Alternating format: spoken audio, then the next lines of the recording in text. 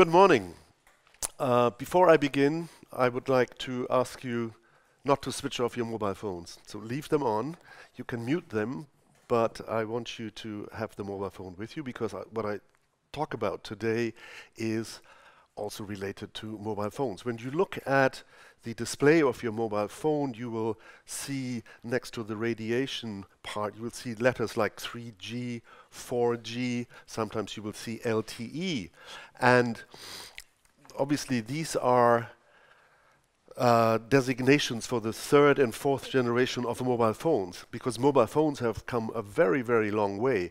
We use them today. You probably use them every day in order to send messages or pictures, to find your way around town, to buy books or to buy train tickets, to watch films. So these mobile phones are really fantastic, especially when you compare them to the first generation mobile phone, which was a brick, literally, 33 centimeters high.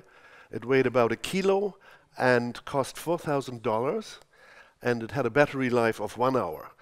So mobile telephony has come a very, very long way. And why am I talking about this today? Because there is more to come. What we are waiting for now is the next generation of mobile phones, which, as you may have guessed, is called 5G. And you probably read about 5G every day in the papers. Now, with the arrival of 5G, with the 5th generation, we will be able to send even greater amounts of data. There's more capacity, and the data will be sent much faster. It will be more secure and more reliable. And this is very important because 5G is the technology which is used for self-driving cars, for telemedicine, or for the famous Internet of Things, Industry 4.0 it is sometimes called, where all companies in the value chain are connected digitally in order to work together.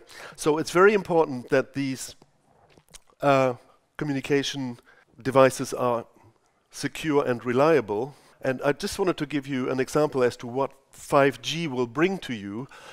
You can download a digital book in 3.2 milliseconds. This is even less than the blink of an eye. And even for an HD film, it'll only take you less than 5 seconds. So this is really a new technology that is crucial for technological progress in a large number of fields. But as you may have seen, the introduction of 5G communications is a very long and complex process, and I want to look at one aspect which I think could be improved in order to speed up the deployment of 5G, because we are in Europe somewhat lagging behind the US and China. And the one aspect I want to talk about is radio spectrum, because you have probably never thought about, or most of you will not have thought about, how all these sounds and pictures and films and data get to your mobile phone and what actually allows you to send digital information in large amounts around the world. Now, the answer to this is radio waves. Radio waves are a type of electromagnetic waves, and they are normally created by putting an alternating current through a piece of metal, such like an antenna. And these radio waves, they have fantastic characteristics. They travel at the speed of light, 300,000 kilometers per second, and they are invisible for the most part. And maybe that's also why they were discovered fairly late, only in the second half of the 19th century. There was a Scottish scientist by the name of James Maxwell who laid the theoretical foundations. He presumed that these electromagnetic waves existed, but it was only in 1887 that the German physicist Heinrich Hertz actually showed that radio waves exist. Tragically, Mr. Hertz, who already died at the young age of 36, he did not realize the practical importance of his radio wave experiments. And when he was asked about the possible applications of his discovery, He said, nothing, I guess. Now, how wrong he was. It was only a few years later that an Italian engineer by the name of Marconi found a way to transmit sound and radio waves and thereby developed the first radio. And it went on. Over time, the discovery of these electromagnetic waves has brought us not only radio, television, mobile communications, but a host of other applications such as radar, microwave ovens, ultrasonography, X-rays, and many more. Now, the problem I want to touch upon with you is how can we keep all these different electromagnetic waves apart? How do we make sure that they don't get all mixed up? The answer lies in a classification of these waves by the length of the waves. So depending on how fast the direction or the application of the current, of the electric current changes, radio waves have a different length.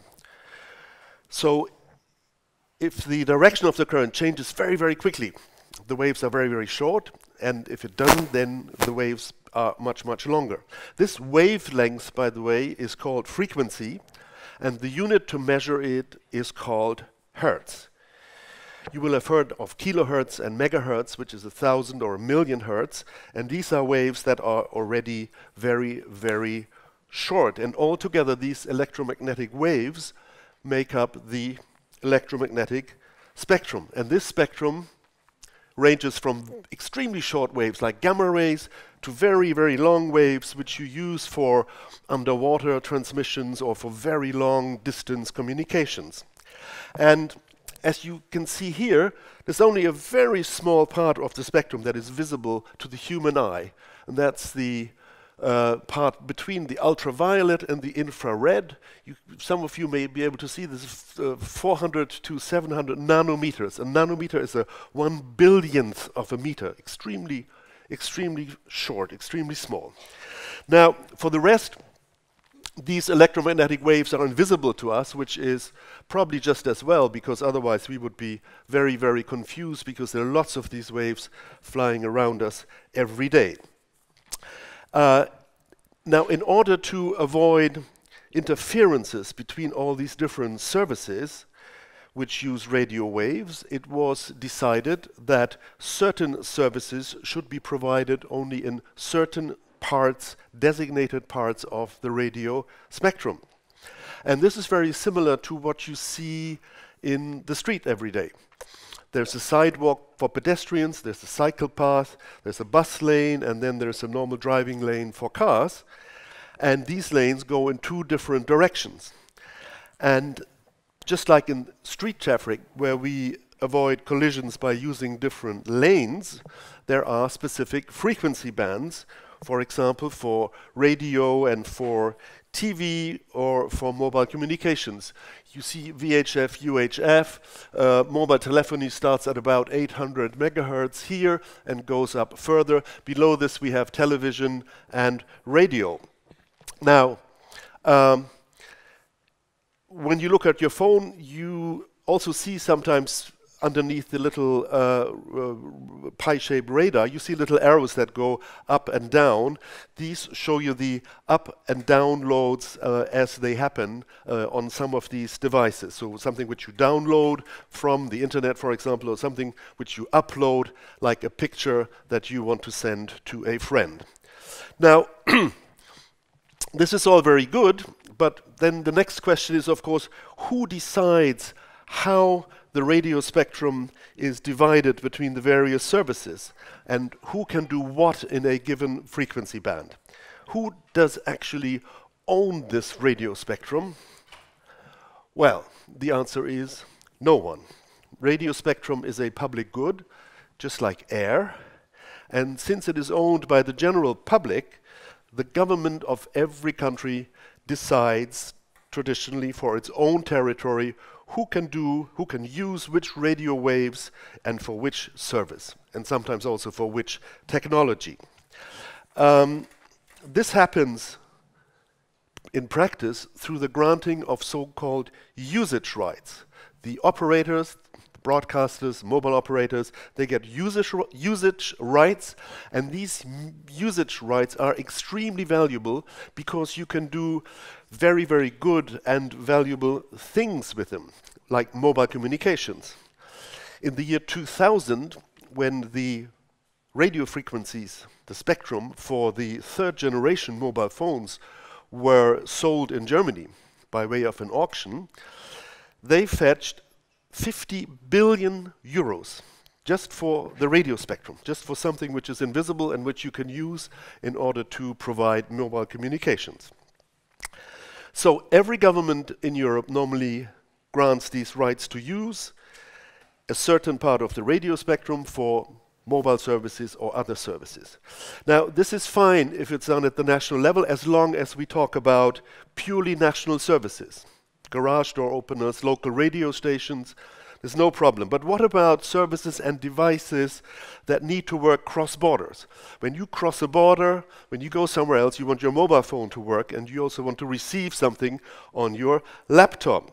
So here it would be very unfortunate if every country chose its own different frequency band for a certain service. This would cause interferences, and it would not allow you to receive the transmissions that you want to receive. In the 1990s, for example, if you took your mobile phone to the US, it didn't work there because there was a different frequency band that was used and also different technology at the time. So in order to avoid this, in order to make this workable at a cross-border level, people started to harmonize the allocation of frequencies at the European and also at the international level.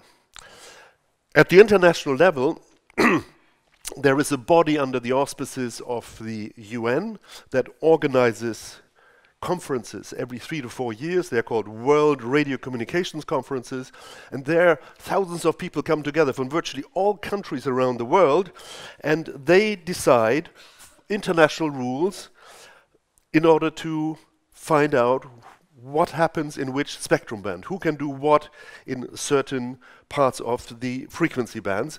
These rules are radio regulations, and they are kind of a basic global order of what happens with the radio spectrum. There's a more detailed process at the European level, where also frequency bands and technical specifications are identified in common by the member states, and all this process is led by the European Commission. Now, this is very important because there's one thing I haven't mentioned yet, but which you may be able to guess by looking at the picture.